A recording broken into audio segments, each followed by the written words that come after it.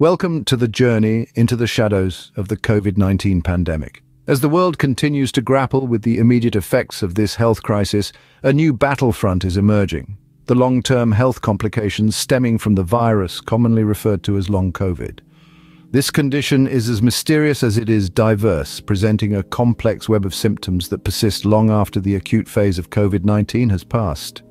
Today, we are going to delve into the intricacies of long COVID, shed light on its relation to myalgic encephalomyelitis, chronic fatigue syndrome, and explore the varying perspectives surrounding this confounding condition.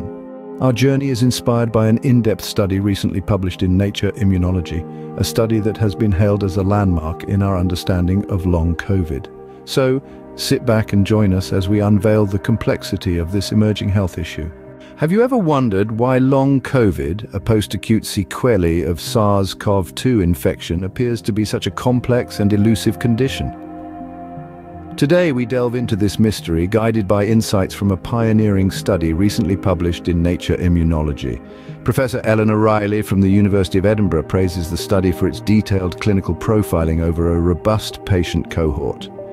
In her words, the meticulous approach adopted by the research team has unveiled the intricate landscape of long COVID. We're now looking at 5 to 6 distinct syndromes, each characterized by unique abnormalities.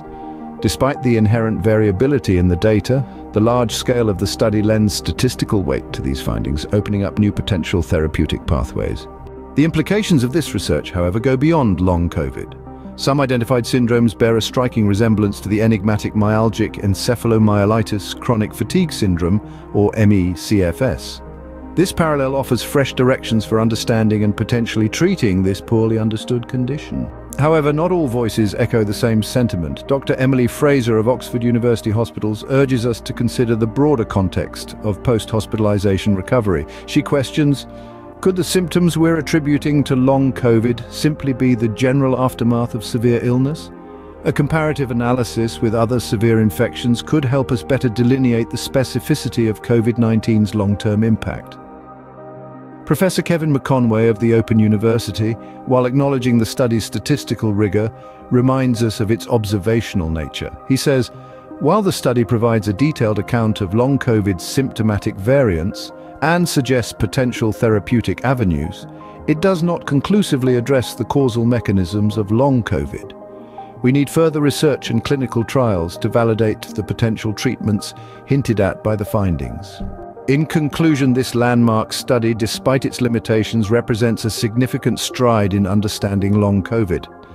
It challenges our monolithic perception of the condition, offering a nuanced perspective that acknowledges its multifaceted nature.